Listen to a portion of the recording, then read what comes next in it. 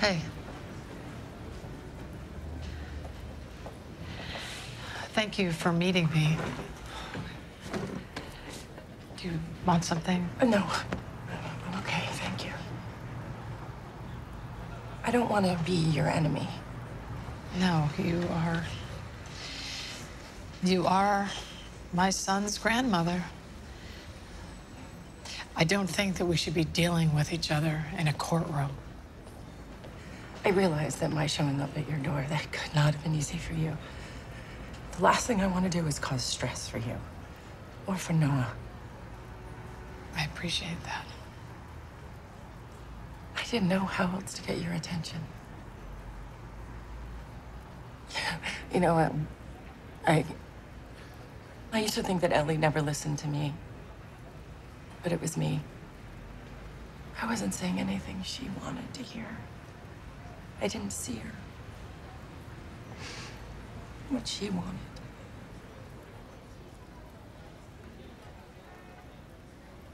May I ask you, what happened? Normal. Teenager acting out. She had a boyfriend, a little older. My husband hated him. No one was good enough for his little girl. She started using drugs. The angrier my husband got, the more Ellie withdrew. He called the police on her once. My husband said we had to let her go. Tough love. He was convinced it was the right thing to do. I believed him. He died a year after Ellie left home.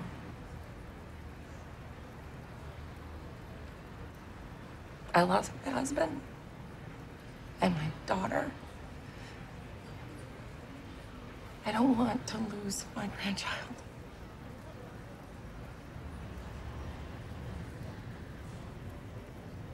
I want what's best for my son.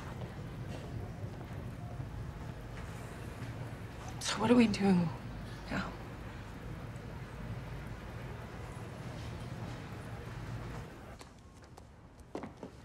You ready, Noah? Yes. Okay.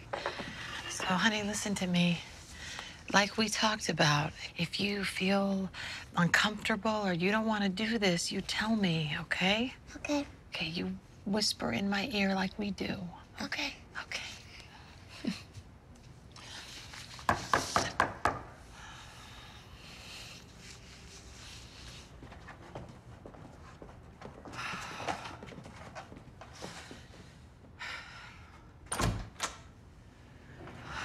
I hope I'm not too early. No, you're right on time.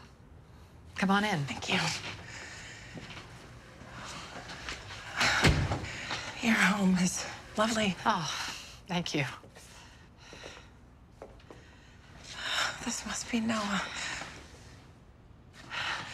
He's perfect. So, Noah, this is Sheila. Honey, can you say hello? Hello. Hello, Noah. It is so very nice to finally meet you. I'm your grandmother. Hi, Grandma. Hi. You and I, we're gonna get to know each other. That be okay? Okay. I'm glad. And I brought some books. I thought maybe I could read to you. Sure. Sure. Do you want to see my room? Yes. I would love to see your room.